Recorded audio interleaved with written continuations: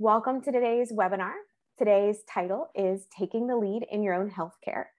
It is going to be full of tips for teens and young adults. It's my pleasure to introduce Ryan Piansky, a patient advocate who is going to be giving a wonderful presentation during today's webinar. Ryan is a 20-year-old college student at the Georgia Institute of Technology. He has eosinophilic esophagitis as well as eosinophilic asthma. He follows a restricted diet as a result of some of his challenges, but despite the health issues that he has, he leads an active life. He travels. He spent a semester abroad, or at least part of it, and enjoys being involved in patient advocacy efforts. He has been a longtime volunteer for APFED and a supporter of the organization's mission. He has educated lawmakers on Capitol Hill, and he has helped shape educational programming for APFED. So without further ado, I'd love to hand things over to Ryan.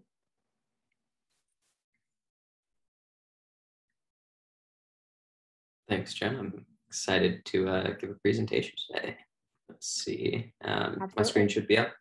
You are good to go. Thank you so much. Perfect.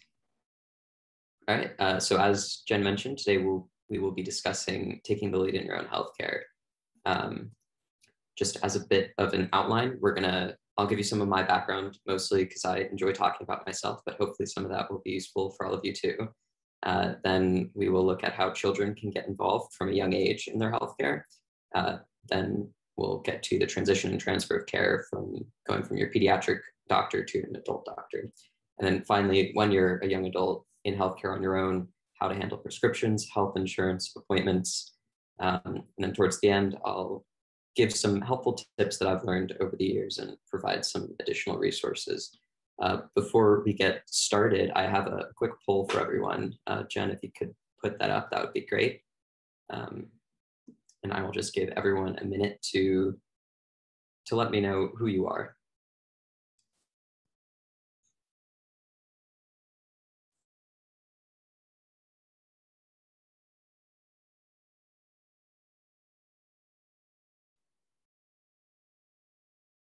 While you guys are filling that in, I'll mention that I'm a patient personally. I'm 21 years old, as Jen had mentioned. So that will be the perspective that I am providing, but it's just helpful for me to know who's out there so I can kind of mention more points based on who the audience is. I'll give you guys another few seconds to answer that one.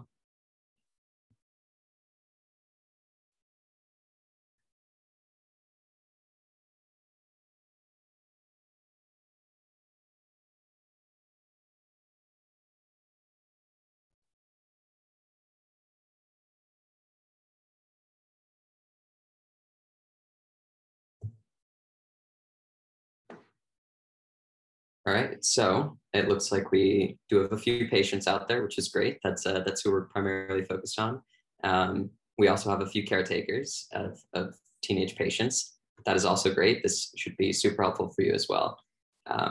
So without further ado, let's get started. So my background, as Jen mentioned, I've been involved with APFED for quite a long time. There I am at a conference off to the left with one of my doctors when I was 5 years old. I was diagnosed with eosinophilic esophagitis when I was 2 years old, and I've been dealing with that ever since, and I've been pretty involved with APFED ever since. More recently, I've taken up a role of patient advocacy efforts, so there I am also on the left in 2019 speaking on a panel at one of our conferences. Around that time, I was also diagnosed with eosinophilic asthma, which I was able to get treated for, so since then I've been able to lead a much healthier lifestyle and be a lot more active since my disorders are being treated. So there I am doing an obstacle course race and traveling to Greece as part of my study abroad program before that got cut short by COVID. And if you are interested in traveling while chronically ill, there was a great webinar a few weeks ago on that exact topic, so you can go and check that out. But just, the basics of my background, eosinophilic esophagitis and eosinophilic asthma, I have been seeing doctors for a very, very long time, and I have been very involved with the medical community throughout the last decade or so. So I am pretty familiar with this stuff. I grew up in Georgia, So what I will be talking about is pretty specific to the rules in Georgia and the healthcare system in Georgia. I've also been on private insurance. I'm on my mother's insurance plan. So for those of you out there who are on Medicare and Medicaid, what I will be saying won't necessarily line up with what you're familiar with, but we do have some resources at the end if you're in a different circumstance. So starting from a young age, it's great if you can get a child involved in their care early. And the best way to do that is to encourage them to share what they're feeling, how they're viewing their disorder, how their day-to-day lives go, what they're experiencing, and how they're perceiving that.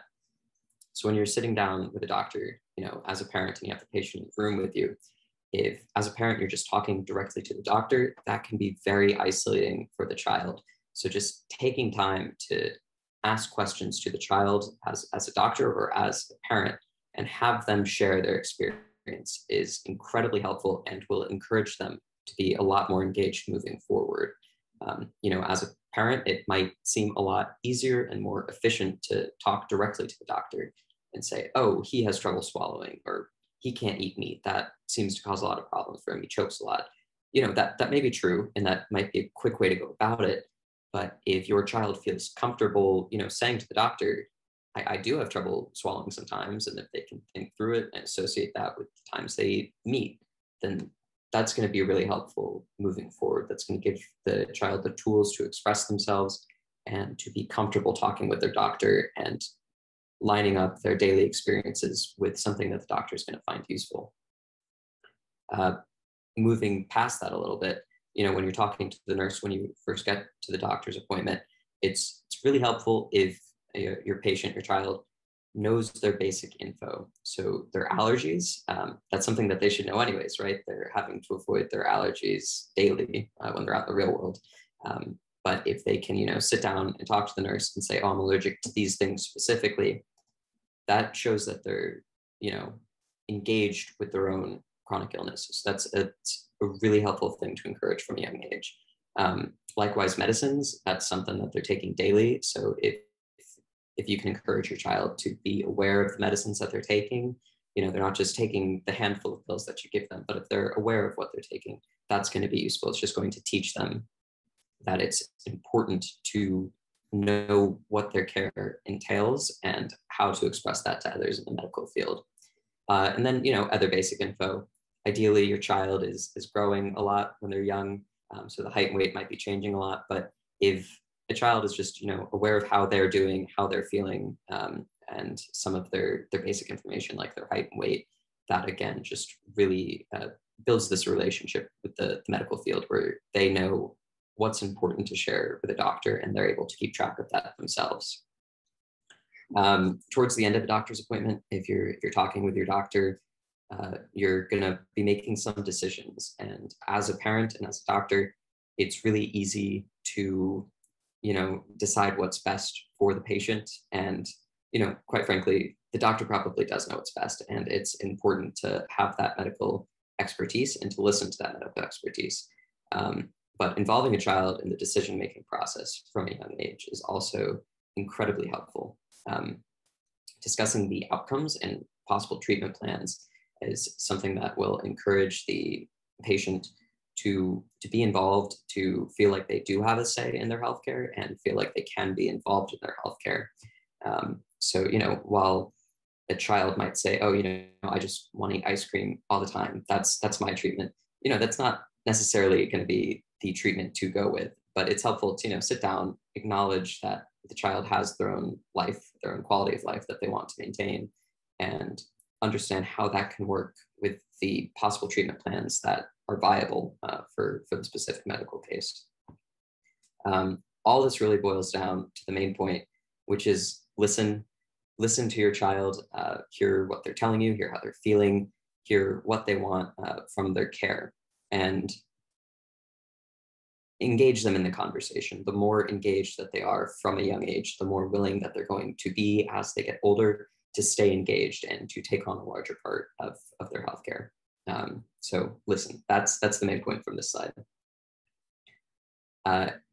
As you get a little older, as a patient, as you get older, as you get into the teenage years, it's important to get more involved. There's going to be some information for parents on here as well, since I know there are a lot of parents out there. But before we get into this, Jen, I think we had a second poll. If we could pull that one up. So, appointments. Let's. I just want to see who out there is scheduling their own appointments. If you're a patient, do your parents schedule your appointments for you? Do you call in and do that? Caretakers who are on the call, are you still scheduling appointments? I'm at the point where I am scheduling all of my appointments, and that's never fun. You know, it's a real nuisance to have to call in, to find a time that works for everyone, to sit on hold. So I understand how frustrating that can be, but I want to see where everyone else is at.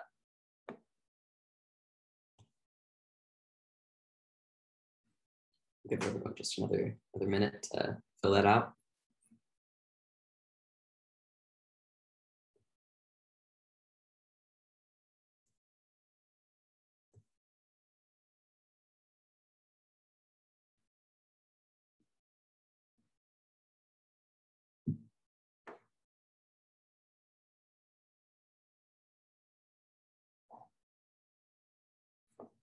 All right, let's see. Okay, I can't see the results for that one, Jen, but oh, there we go. All right, so we have some patients out there who are scheduling their own appointments. Good for you. It's a pain, but I'm glad you guys are doing that. And we have some caretakers who are still scheduling the appointments, and that's okay too. And we have a few people in between. But let's, going off of that, teenagers who are on the call and parents as well. As your teen is getting older, as your patient is getting older, they should be scheduling their own appointments. Let me rephrase that. If they're still seeing a pediatric doctor, they are not allowed to schedule their own appointments, at least in Georgia. So the parent or caretaker will need to be on the phone with them. But it's really helpful if the patient themselves can be engaged in that process, to understand what's going on outside of the doctor's office, and to be willing to, you know, sit down on the phone, talk to the nurses in the office, talk to the administrative staff, and make sure that their schedules are that their appointments are scheduled during times that work for them. So patients out there, as you're getting older, start thinking about these things. Think about scheduling your appointments. Think about what works for you during the week with school. And, you know, I know personally, I have a lot of different doctors. I have to schedule a lot of appointments, and I have to make sure those don't overlap. If I have like some time that's free, I need to make sure I can see all of the doctors that I need to see.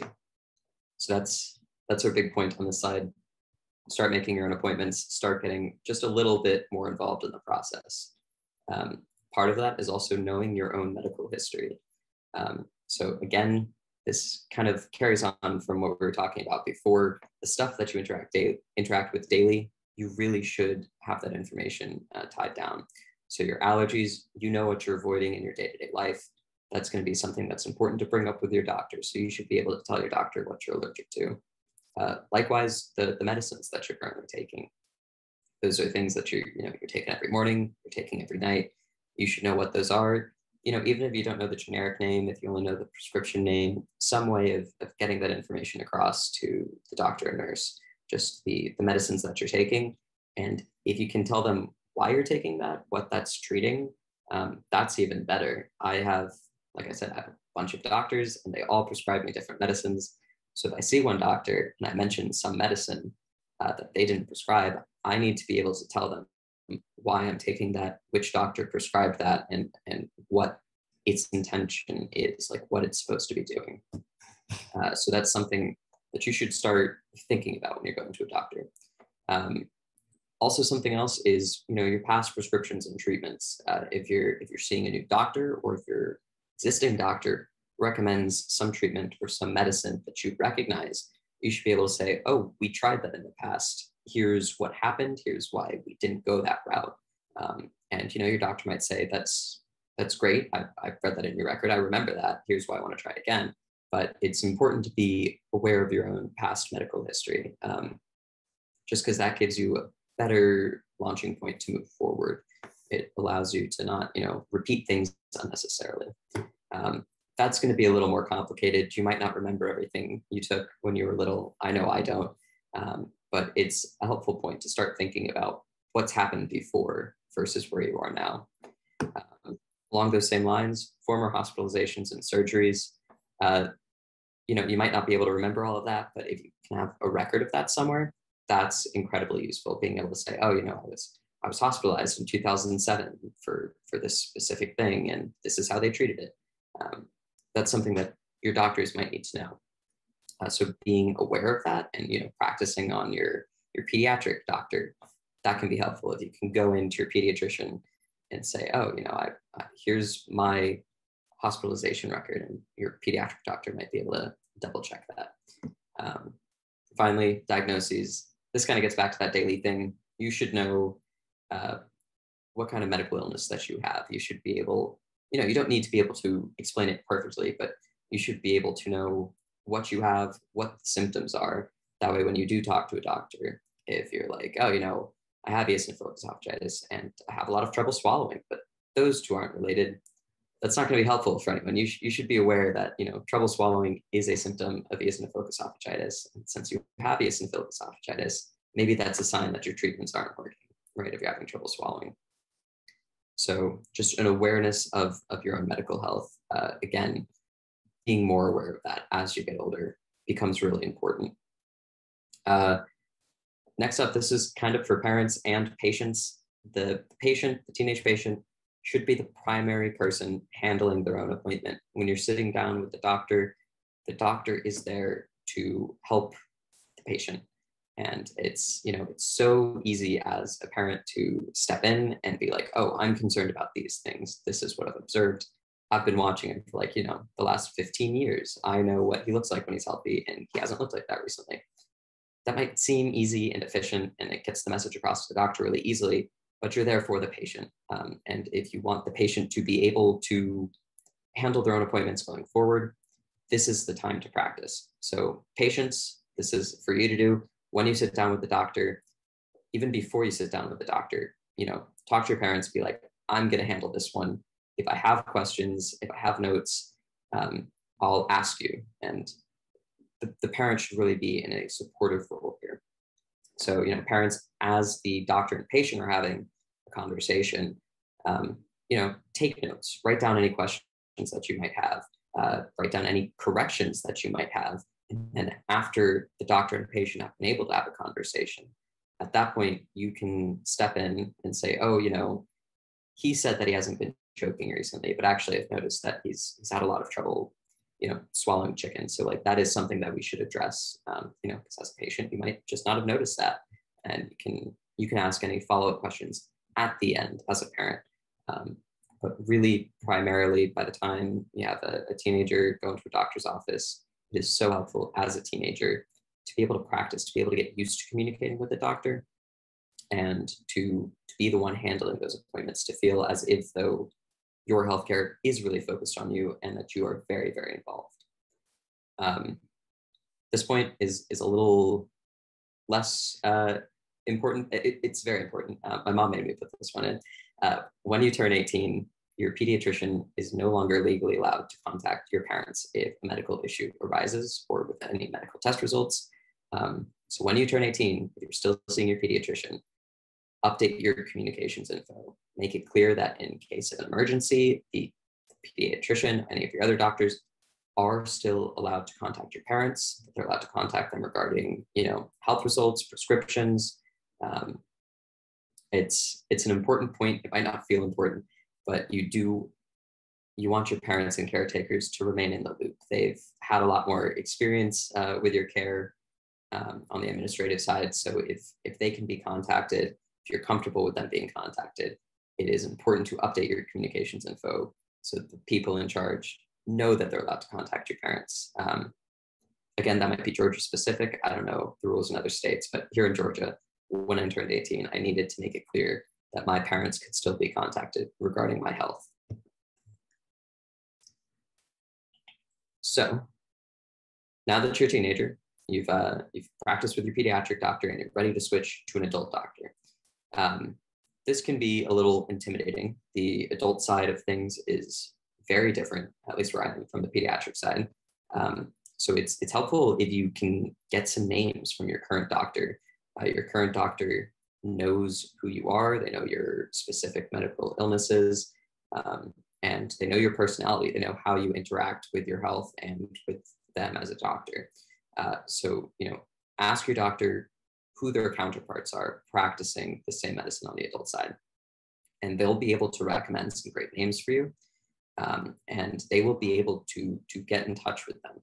So if you schedule an appointment with someone on the adult side, your pediatric doctor should be able to send a copy of your medical records over to them. That way they're on the adult side, they're caught up. They are ready to, start working with you to continue your treatment. It's not helpful if you just, go somewhere totally new, find an adult doctor, and they have no clue about your medical past and you don't tell them, right? So it's important for your adult doctor to have a copy of those pediatric records. On that same note, ask for a copy. If you just ask for a complete copy of your pediatric records, they will give that to you. It will be a lot, like a lot. It'll have all of the administrative stuff, all of the bills, all sorts of nonsense. So what's really helpful to ask for is to ask for notes from your doctor's appointments, ask for records of hospitalization, ask for records of surgeries. You can ask for past prescriptions. Just narrow down what you're trying to get from your pediatric doctor. But here in Georgia, it's like 7 or 10 years or something that healthcare systems are required to hold on to medical records. So if you leave your pediatric care and like 10 years down the line, you realize that there's some information that you want from them, they might not have it anymore. So as you're leaving your pediatric doctor, it is helpful to ask for a copy of those records.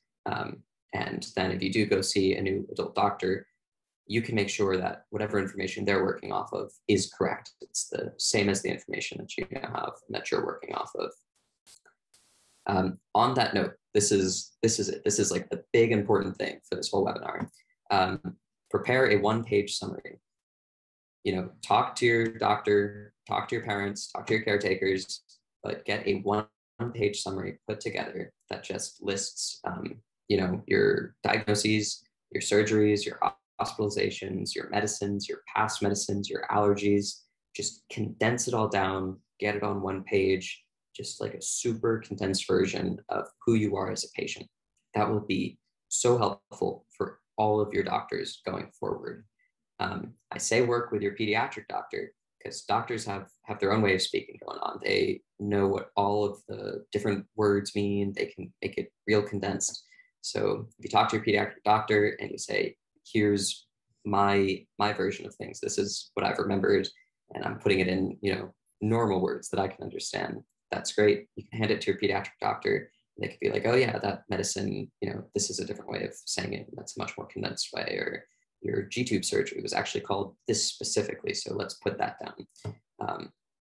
And then you keep up with that. Hopefully you keep up with your one-page summary. You keep updating it as you get hospitalized again, or as you have new surgery, or as you start a new medicine.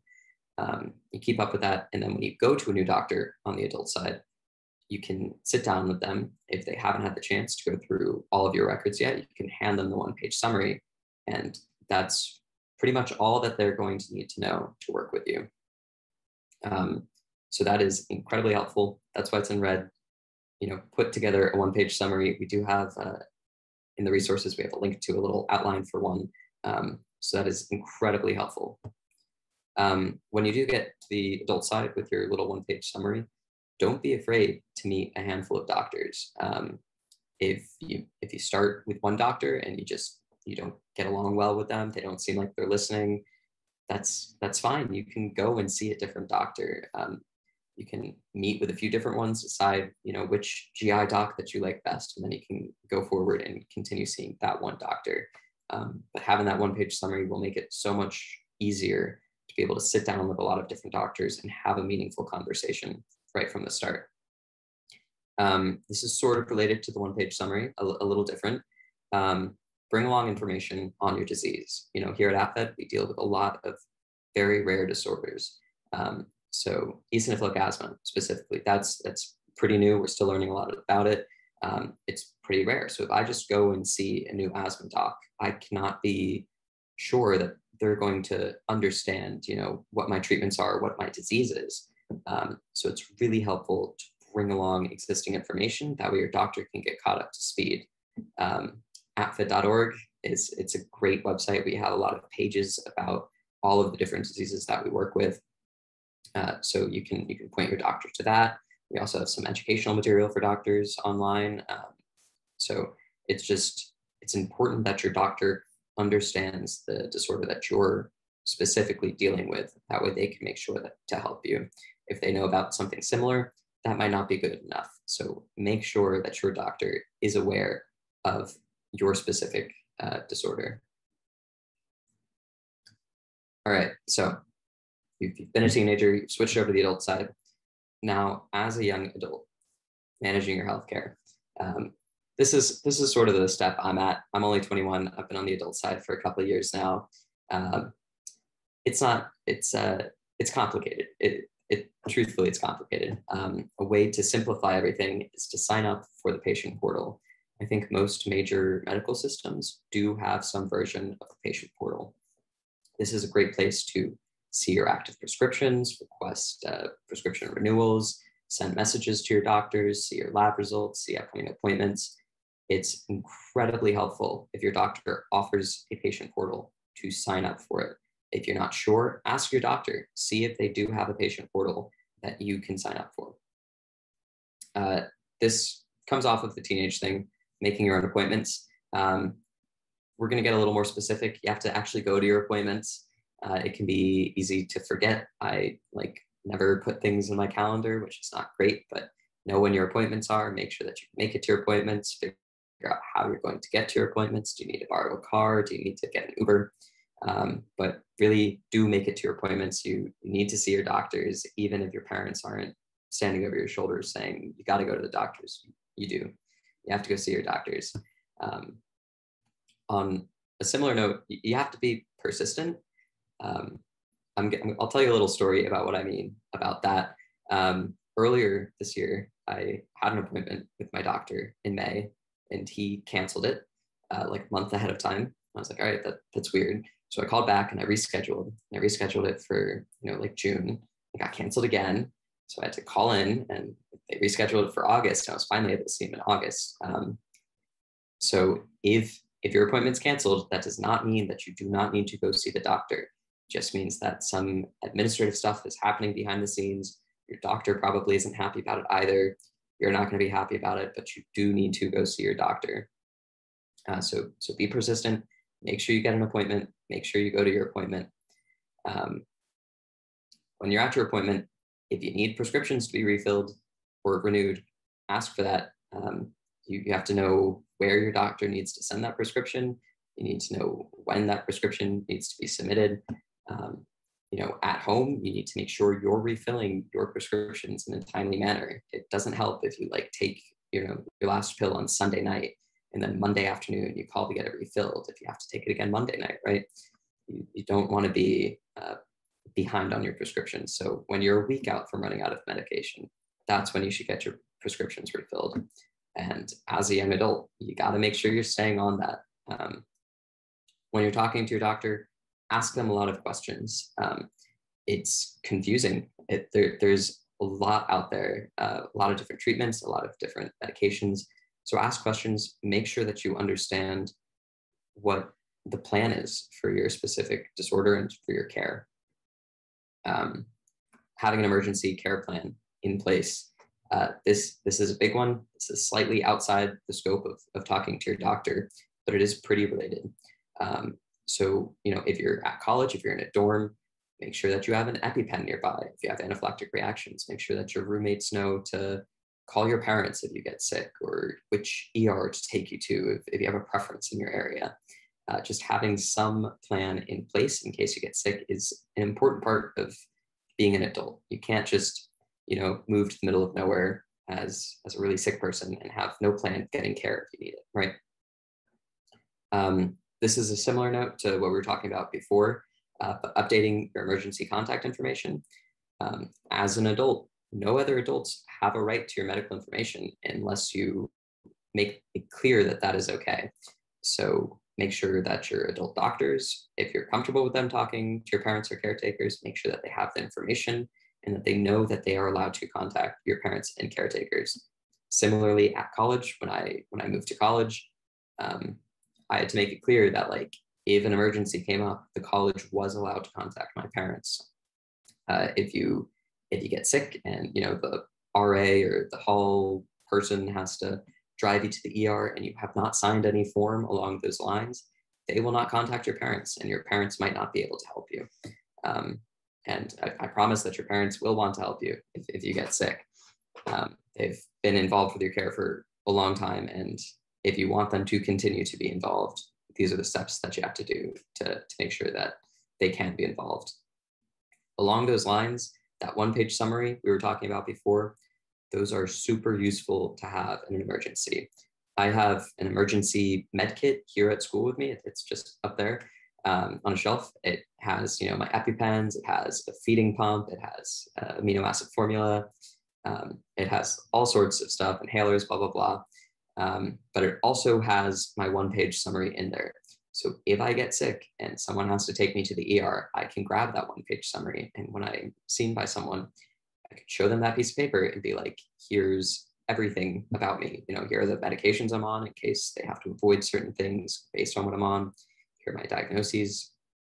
I also, and this is extremely useful when you're an adult, have a list of all of my doctors on my one-page summary.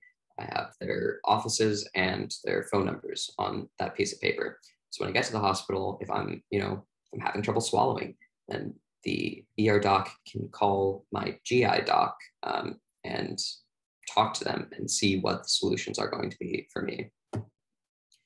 Most importantly, stay in care. This kind of goes back up to making it to your appointments, right? It's easy to just let it slip by, right? Every 6 months you have to go to the doctor. That might seem like a real nuisance. So you might decide just not to go. That's not a good solution. If you're feeling well, if you're doing well, that's probably because you're being treated, and you're being treated because you're staying in care and you're seeing your doctors. So make sure you stay in care. Deciding just all of a sudden that you do not need to be seeing a doctor anymore doesn't really work out. We've seen it a lot here at APFED. It's not a good plan. So make sure you stay in care as a young adult. Make sure you're making your appointments, you're calling in your prescriptions, that you're going to see your doctors, that you're taking your medicines. These are all really important points. So prescriptions, the pharmacy benefits manager, PBM, and health insurance, it's a nightmare. It's bad. It's really not fun. It's very, very complicated, but it's something that you're going to have to do as an adult. So make sure that you have what you need to get your prescriptions. Not all prescriptions are as simple as just calling your pharmacy and reading them the number from your pill bottle and asking for a refill. I'm personally on a medicine that needs a prior authorization. So what this is basically the doctor's office has to send a letter to the pharmacy benefits manager saying like, oh, this patient actually does need this prescription, so you have to give it to them. And sometimes that requires certain tests to be run. So I have to do a test every year that is necessary for that prior authorization to be sent. So make sure that you're getting that done so you can get your medicine. Sometimes, frequently, unfortunately, this information will be sent along to the pharmacy benefits manager. They'll see it and they'll be like, nah, we don't really want to give him the medicine, even though he needs it. So then you have to understand the appeals process. You say to the pharmacy benefits manager, like, hey, I do need this medicine. Can you reconsider? They'll look at everything again and they'll be like, nah, we're still not going to do it. Then you go back to them and you say, hey, can we have a third party appeal? And they'll send all of the relevant information to a doctor outside of the organization. And that doctor will then look at it and be like, oh yeah, this person obviously needs his medicine. You have to give him his medicine. It's a mess. It's a very tricky process, but it's an important one. And understanding how to get your prescriptions and making sure you get your prescriptions is important. As I mentioned earlier, getting your prescriptions in advance is important. You don't want to call things in the night before you need them. The world doesn't work that fast, unfortunately. So, call a week ahead before you run out. Health insurance is very complicated. We're going to talk about that a little more on the next slide. But as far as prescriptions go, some health insurance companies will have a preferred medication. So for example, the one that I use that has a prior authorization, there's another similar medicine that won't work for me. So one year they were like, oh, our preferred medication this year is the other one. So we're only going to cover that. We won't give you the medicine that you actually need. You have to go through the whole appeals process again. It's a nightmare. But talk to your doctor, ask, is the preferred medication this year that I'm able to get covered? Will that work for me? Do I need to go through the appeals process? Do I need to find a different way to get my medication? It changes every year. So you really do have to keep up with that. And it's kind of a nuisance, but it is what it is. And also think about where you'll be getting your health insurance. Luckily, I'm able to stay on my mom's health insurance until I'm 26. So I have another 5 years on the health insurance plan that she's getting from her work.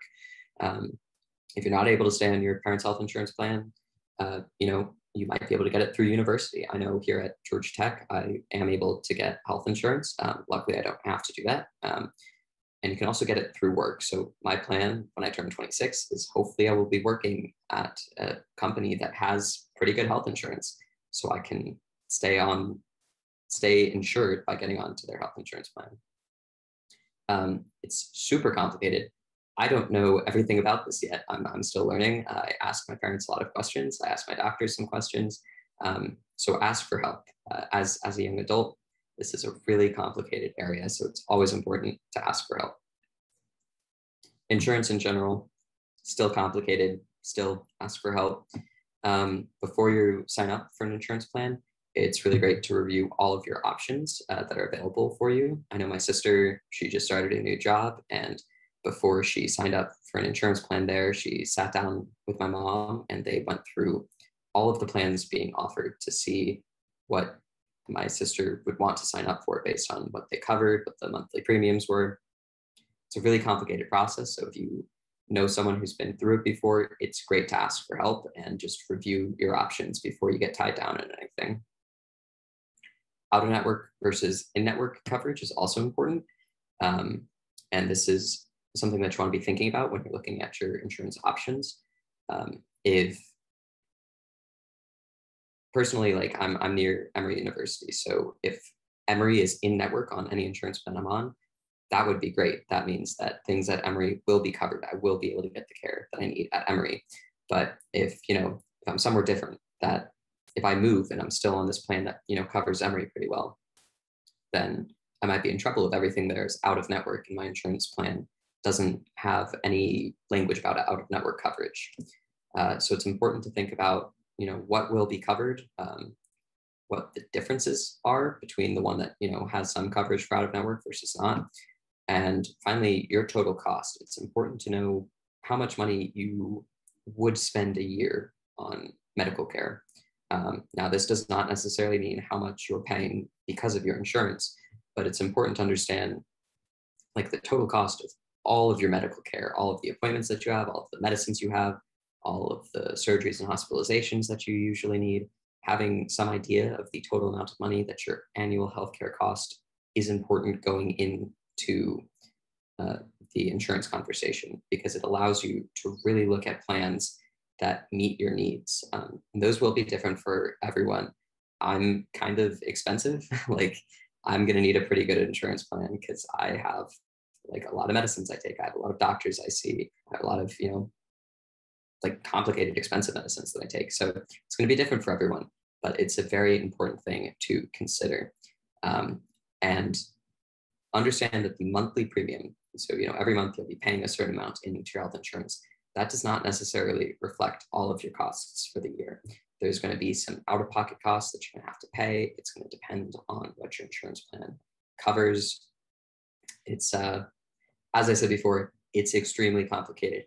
I'm still learning all of this. I hope I will figure it out one day. I'm not sure I will. I think it will continue to be very, very complicated, but hopefully I'll learn as I go. So ask questions. I believe we have some resources on APFED about insurance. Oh, never mind, scratch that. I did put some resources at the end of this presentation about insurance where you can learn some of the terminology and start to understand some of this. And it's tricky to understand. So it'll take some time. It'll be probably a little frustrating, but it is worth knowing. All right, so some helpful tips. We'll just kind of run back through everything that we've learned so far. For parents, you want to get your kids involved early. And a great way to do that is by listening to them. If they feel as if their voices are being heard in their healthcare from a young age, they will be a lot more willing to stay engaged as they go forward. As a patient, if you're a kid, if you're a teen, if you're a young adult, be engaged in your healthcare. The fact that you're here today shows that you're hopefully at least a little bit interested in this, and that is important. It's important to be engaged early. This impacts like a major part of your life. So the more engaged you are and the more that you're able to shape your own future, the better things will work out for you. Advocate for yourself is another big thing. If you're sitting down with a doctor and they're just kind of like bulldozing all of your suggestions and they're ignoring your past treatment options, that's not great. So you got to advocate for yourself. You have to make it clear what you want in your care and your treatment, and find a way to make that work with the care that you need to get. The one-page summary, and I stressed this a lot earlier, I'm going to bring it up again. It is by far one of the most helpful things for when you're considering transferring from pediatric to adult care. And even on the adult side, just anything involved with your medical life should be on that one-page summary. That way, if you see any doctor anywhere in an ER in a different country, you can pull out that one-page summary and be like, here is everything that I have going on. Here are all of the important people that need to know about this. That will be super helpful going forward. It's been super helpful for me in the past, and I'll continue to use it. And make sure you update it as new things come along. It's not helpful if your one-page summary is like 6 years out of date, because that does not necessarily reflect your current medical state. But that's super important.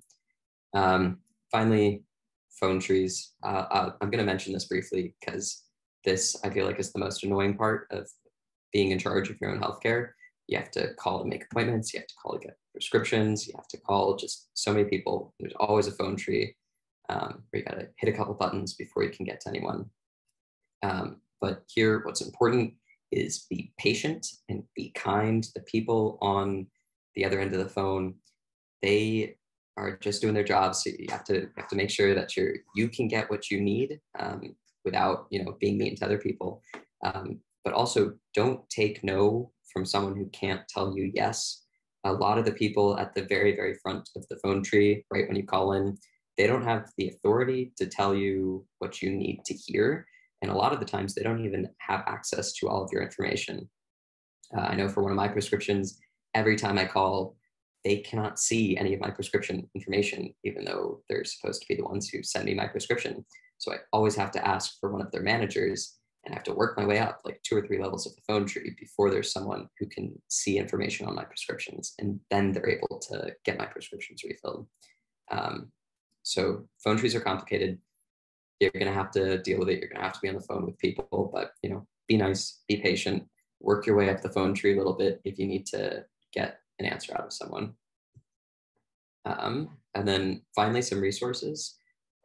CMS.gov has some information on Medicare and Medicaid if anyone is on those, because that's going to be a very different experience insurance-wise from what I've discussed. We also, down at the bottom there, that CMS link has some vocab basically for the insurance world, copays, co-insurance, all sorts of different things that are very confusing and that I don't understand, but it's a great way to start to understand that, to learn the language involved in insurance. And then I put some APFED links up there as well for kids, teens, adults, just as some other resources that you can look into. And then finally, I'll plug the APFED conference. It was great. We had a great time over the summer. The recordings of all of those lectures are still available online, and they were super informative. Also, this webinar series, I know we have some great ones coming up that I'm personally excited for. We had a travel webinar a few weeks ago. That one was great too. I highly recommend you check it out. And then finally, I'll mention the podcast that we do as well. I've had a great time recording that. I'm one of the hosts, and we've talked to just some really, really interesting people on that podcast. So hopefully some of those will give you a good start of places to look for more information. And I hope you guys have enjoyed the talk.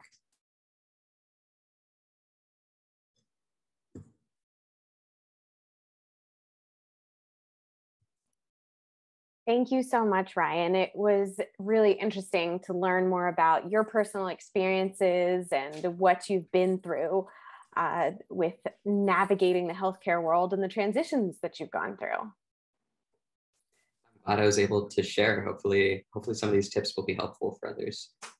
I think they'll be helpful for a lot of people. We can keep the resources up there for just a minute, but let's start answering some of the questions that have come in. So first off, at what age did you start asking questions during doctor appointments? This is a really great point and something that comes up a lot. So I think I started getting really involved when I was around like 9 or 10. And I think being so involved with APFED really helped me with that. I was aware of a lot that was going on in the research fields and with other patients. So I had a bit more perspective that I was able to take to my doctor's appointments and be like, oh, you know, my friend in Texas told me this about his treatment course. Can I do something like that? So I was able to get involved at a pretty young age, just thanks to my involvement with APFED, which has been really, really great.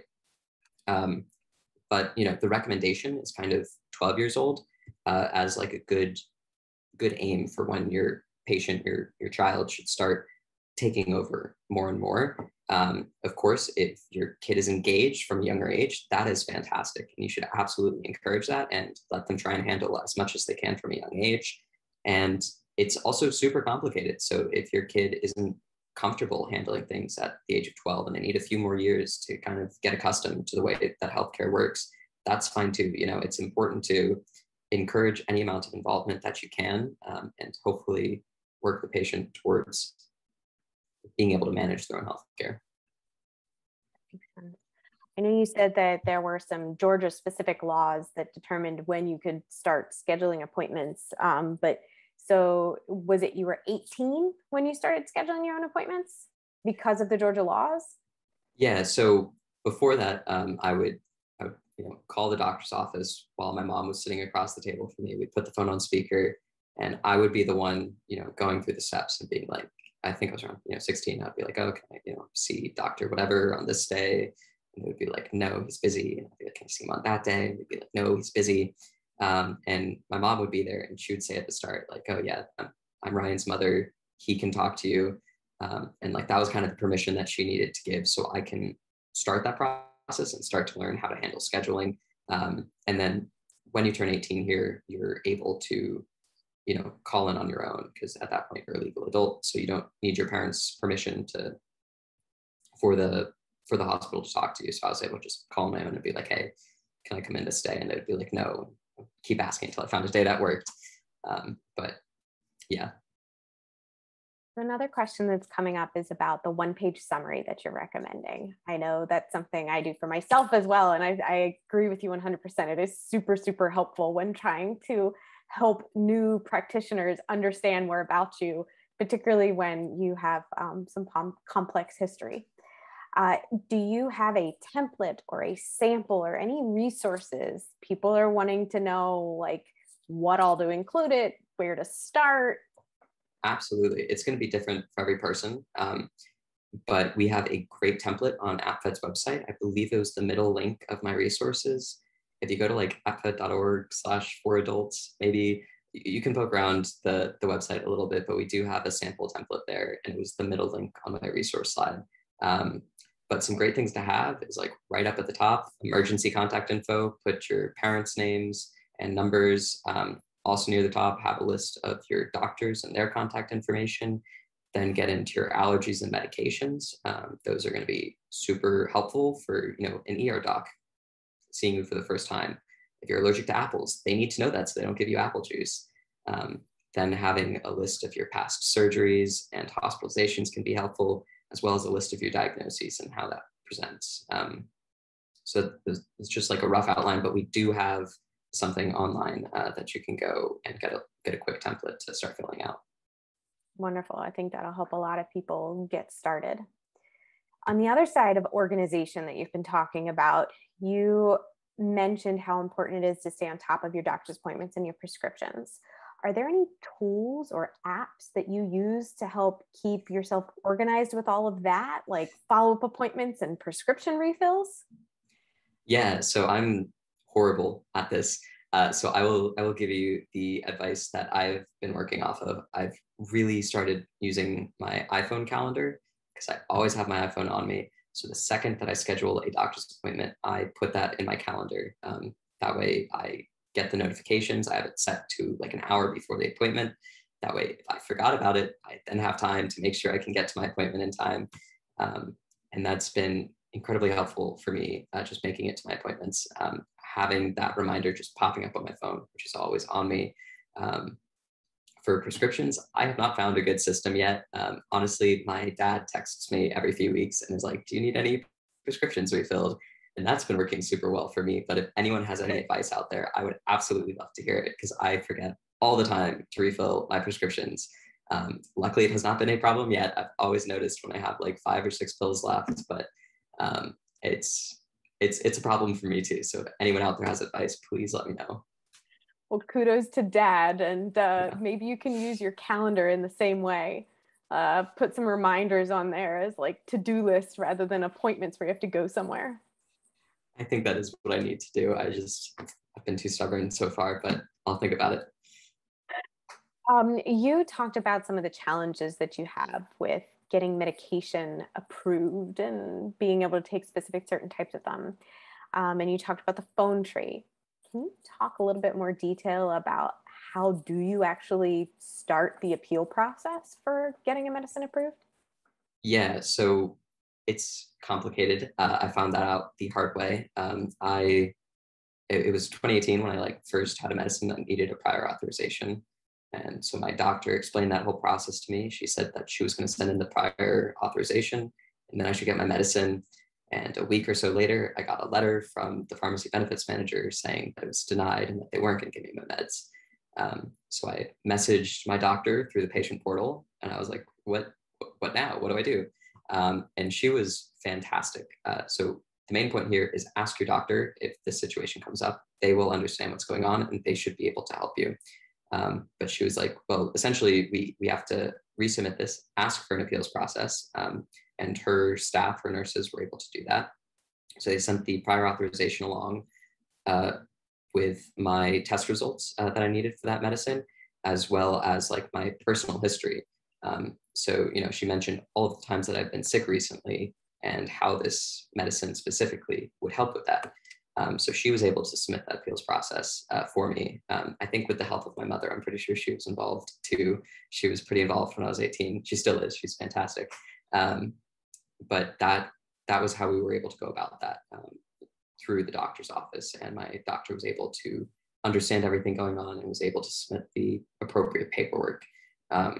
After we submitted that first appeals, that also came back with a no from the pharmacy benefits manager. So we had to go to the third-party appeals process, which was a little easier since we already had everything compiled. We just had to say we would like to request a third-party appeal, and the pharmacy benefits manager sent it to an outside doctor who looked everything over. It was like, obviously he needs the medicine, give him his medicine, please. And that one worked. So it's complicated. Glad that worked out. Ask your doctor. Yeah, me too. Absolutely. Another thing you touched on that some people have some questions about is when you are trying to find an adult doctor, how do you decide which one is the best one or right one for you? That is a very, very good point. It can be hard. From one meeting, you might not really know if they're the right fit for you. That's why I do recommend seeing a few different doctors. What I've found helpful is getting a recommendation from my pediatric doctors. So from going from pediatric GI to adult GI, I asked my pediatrician GI, like, who do you recommend? Which names do you recognize on the adult side? And who do you think would be a good fit for like my style of healthcare, based on the way that we interact? And he was able to provide me with, 2 or 3 different names on the adult side. I went and saw the first name on the list and I really got along well with him. So I was able to, continue going to see him. For one of my other doctors, I think I saw two different types of that doctor on the adult side before I really felt comfortable. And, you know, the second doctor just seemed to have a much better concept of the specific illness I was dealing with and really understand the treatment outcomes that I was looking for. So it's definitely okay to see multiple doctors on the adult side before you really settle for one. And it's a great idea to get a list of names from your pediatric doctors, because they will know who's working on these sort of disorders on the adult side. You know, if you're in a new area, I think APFED has a doctor finder online. It might be a little trickier if you're moving and you're having to find a new adult doctor. I've not been through that yet, so I won't comment anymore on that. But it's always okay to talk to a few different doctors before you find one that you really like. There's certainly value in a second opinion, for sure. Another question that came in is along the lines of what we were just talking about the importance of advocating for yourself. And, you know, we talked a little bit about, okay, so you started talking more around age 12. There is one person who's joined us today who has a son who's 14 and has EOE. And she's wanting to know some tips for how can she help him advocate for himself? That is a super, super great question.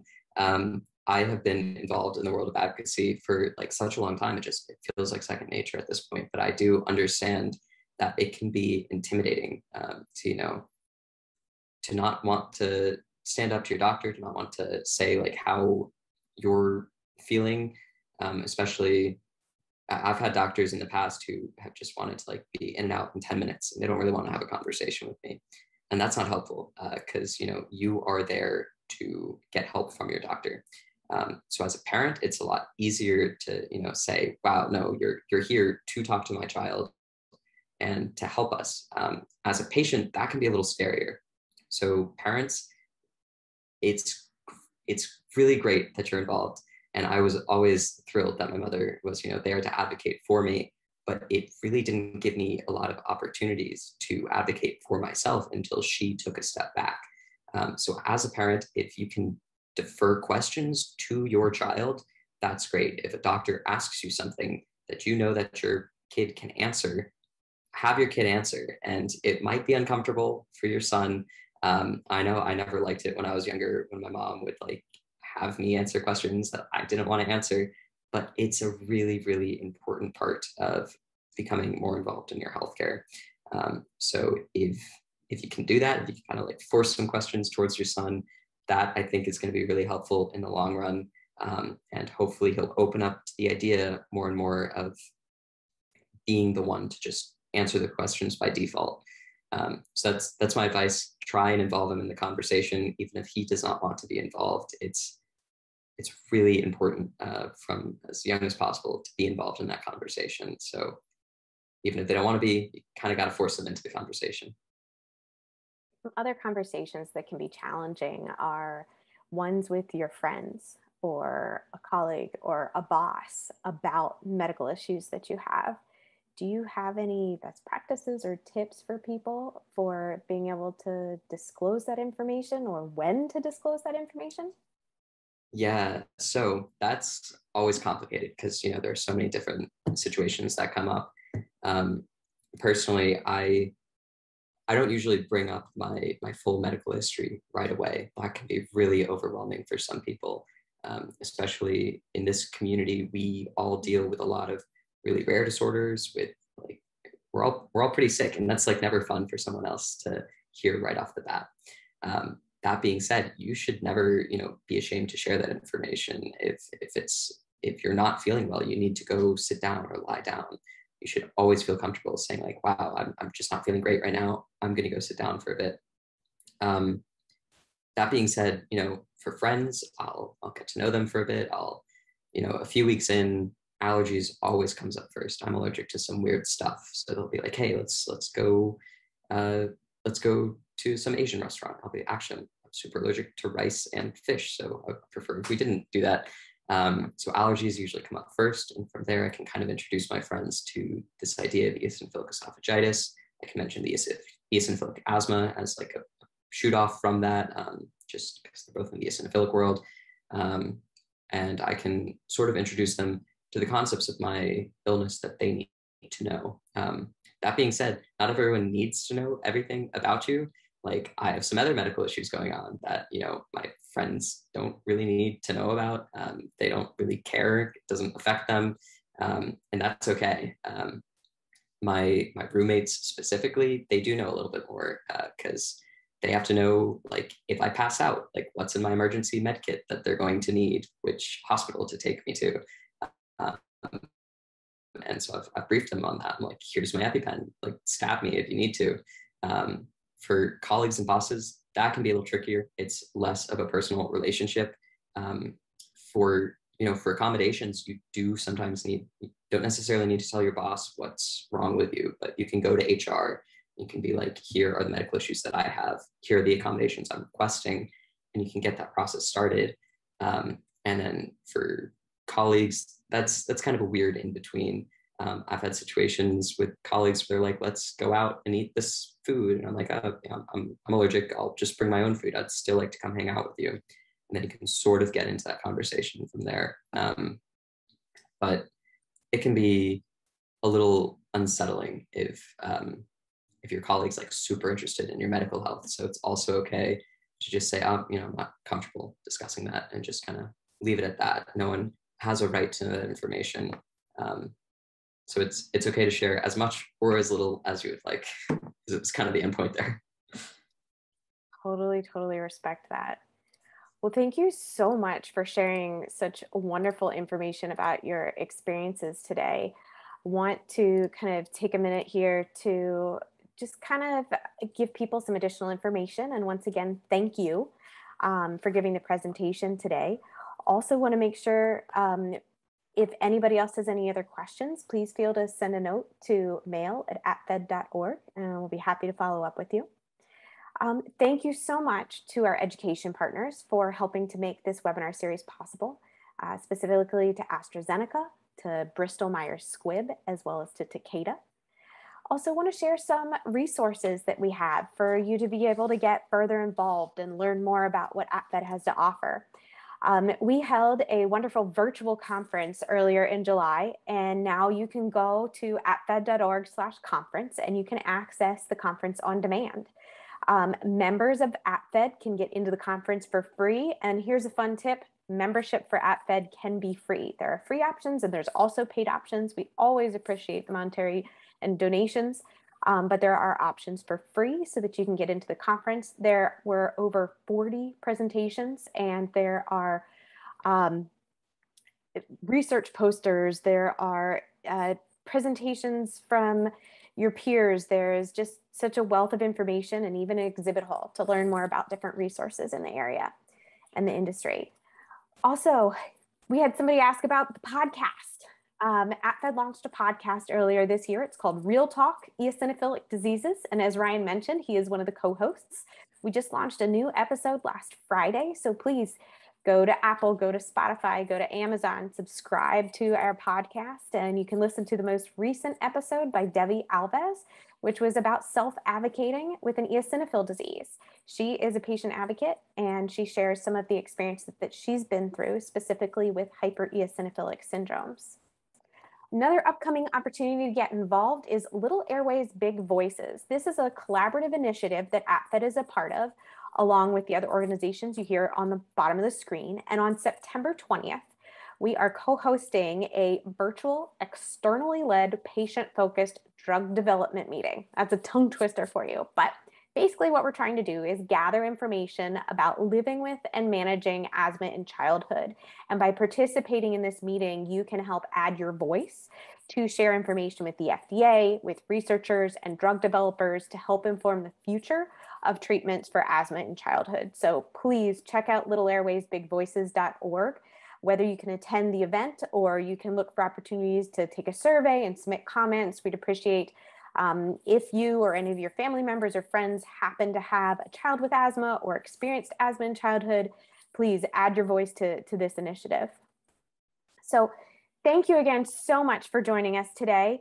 Again, if you have any questions, you can send us a note at mail@apfed.org, and keep an eye out on apfed.org/webinars for more upcoming events. Thank you.